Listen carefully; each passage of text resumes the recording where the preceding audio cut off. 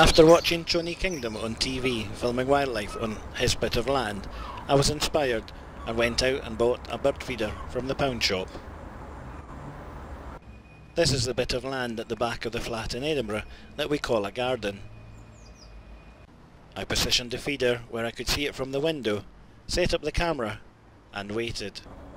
Over a long weekend at the end of April, I spent some time filming and watching the birds.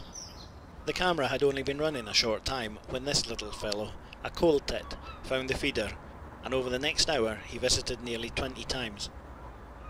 Apparently they hoard food for later, kinda like a squirrel. I set up the camera in the window and for the first few days left the window closed, so as not to spook the birds. Sadly, the window needed a clean, and I forgot to use a polarizer filter. The blackbird is easily recognised and a common visitor to city gardens.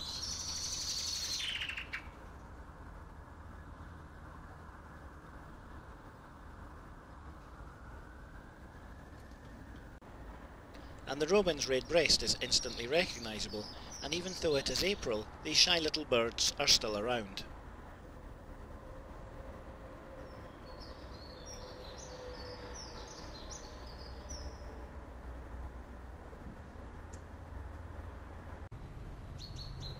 This one uses an old planter as a bird bath.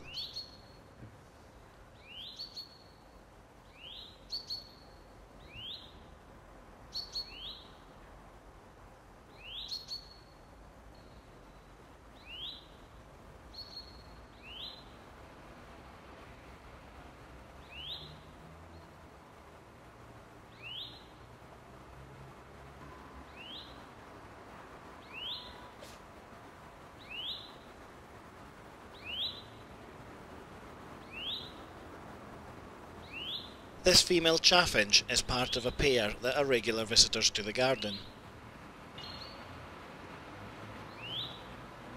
They are the second most common breeding bird in the UK, and the male is very colourful.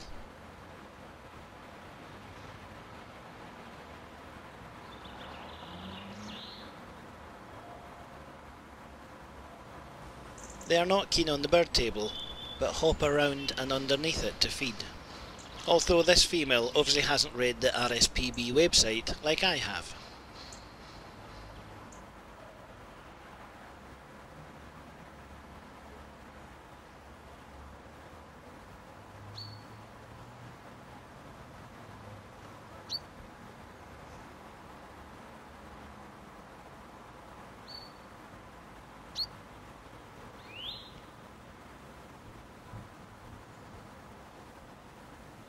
This is the male chaffinch with his bright coloured plumage.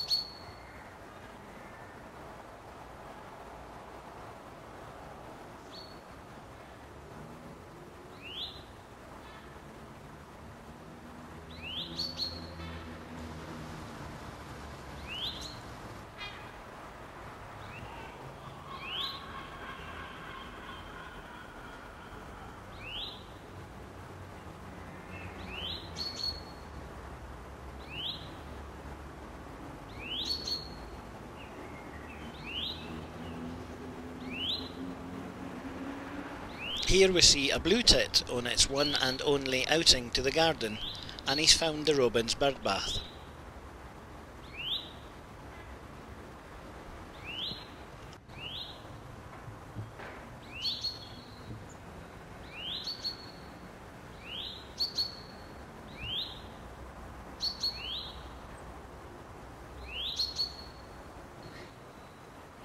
This female greenfinch is a popular garden visitor, and this one is going to walk everywhere.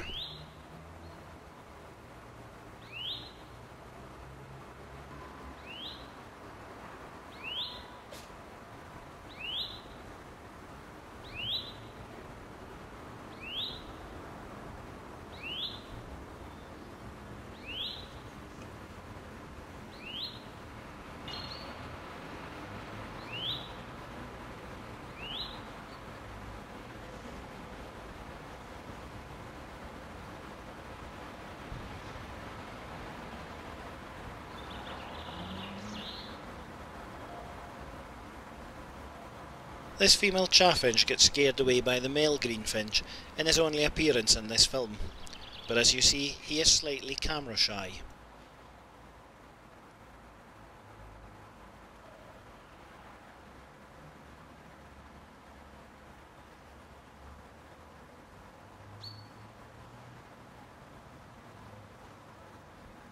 The wood pigeon is the largest and most common pigeon according to the RSPB website. I thought it was the pigeons that hang about in the street that were more common. This one thinks it's a gannet. Just watch it gobble up all my birdseed.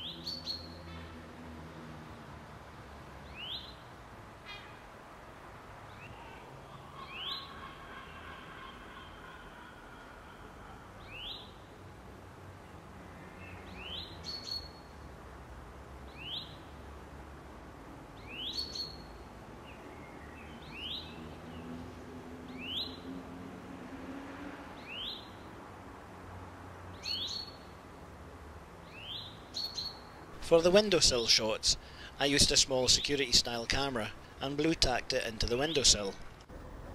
When plugged into a DVD recorder, I could leave it recording for up to 6 hours. It was a bargain at £30.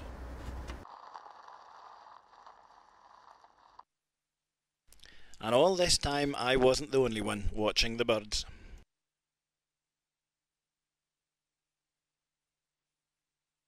I hope this short film has shown you how easy it can be to film wildlife from the comfort of your armchair. And maybe you'll be inspired as I was to give it a go.